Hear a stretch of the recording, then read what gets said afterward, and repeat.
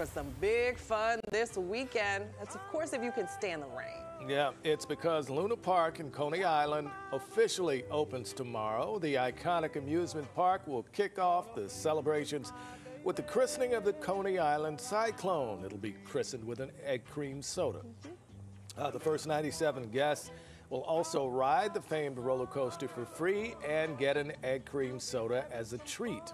Very nice. The park has 50 attractions and games.